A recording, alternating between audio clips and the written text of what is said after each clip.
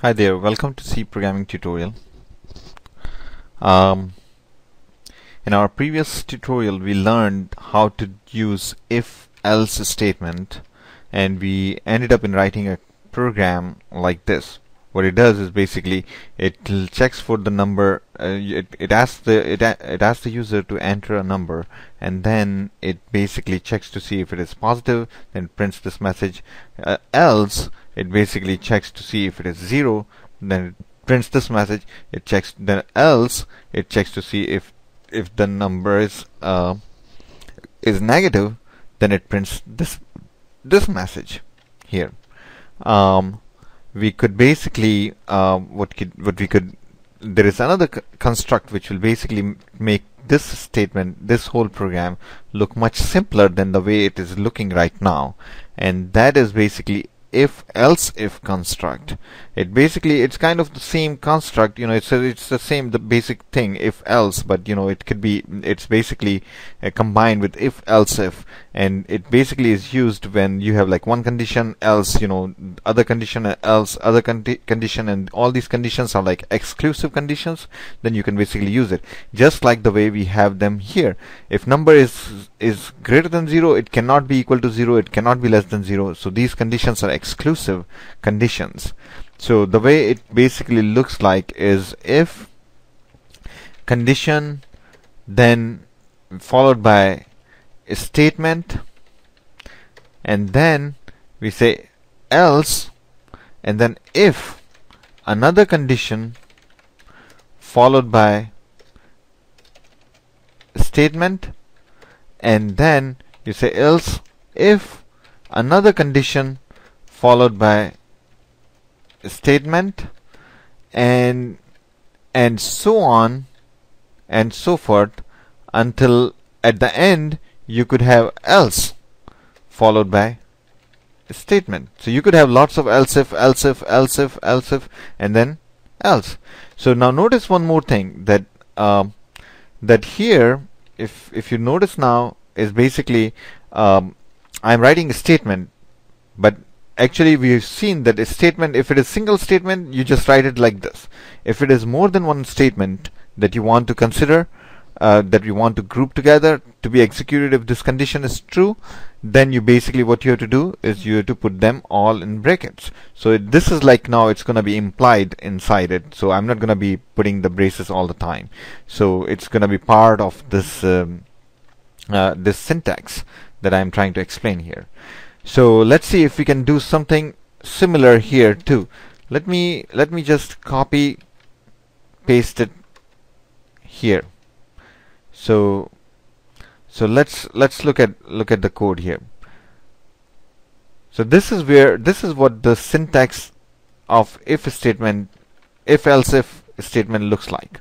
Okay, so let's see if we can bring it the same way. If number is greater than 0, if condition, so if number is greater than 0 followed by the statement printf, your number is positive.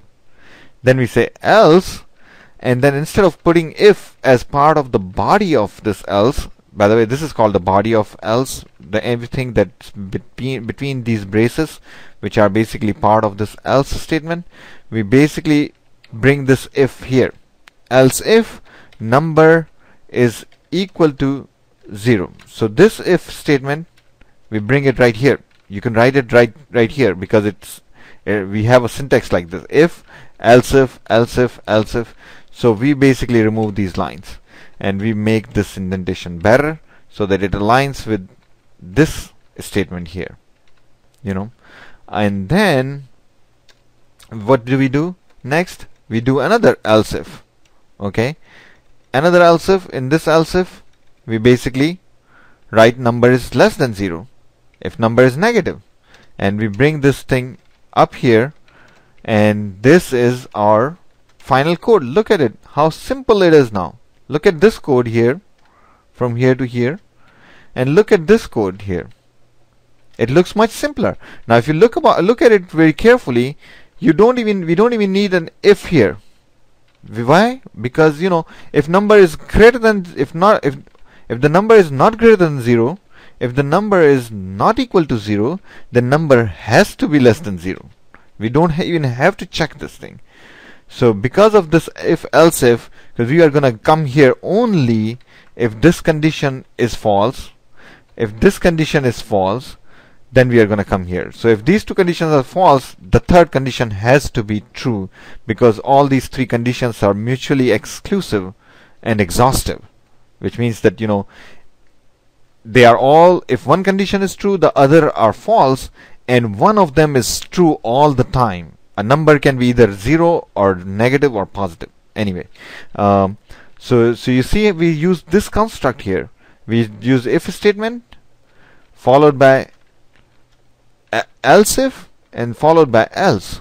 So remember, if this condition is false, the computer comes directly here because it skips this statement. It comes here and then it checks another condition.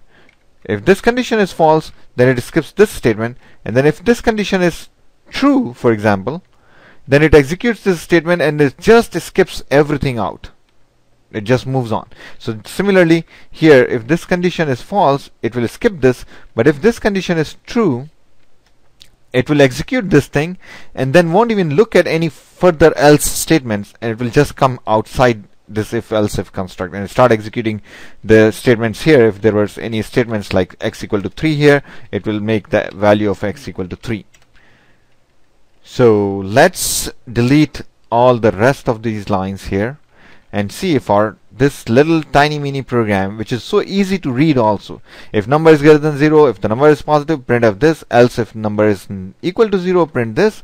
Else print this. So smaller, better, simpler program. That's good programming. That's what we call good programming. So more you know about different constructs, better program you can write. Better looking program and better executing programs. So let's see if we can execute. Okay, let's see. It's asking for a number, so we enter a number, say, I don't know, 3. It says your number is positive. We run this program again. It's asking for the number again one more time. We enter 0. Okay, and then we press enter and it says your number is 0. So see what's going on here. The value of number becomes 0 when we enter 0 here. Then it comes here. If number is greater than 0, no. So it skips this statement and comes here. Else if number is equal to 0, yes, because we entered 0. So then it printf, it executes this statement, number is 0, and doesn't even care about the rest of the statements, and it just jumps here and the program ends. So thank you for watching this tutorial, and I would request you to basically subscribe to my channel so that you can be notified for any new videos or tutorials that I make, and also please rate this tutorial as 5 stars if you really like this tutorial. Thank you so much.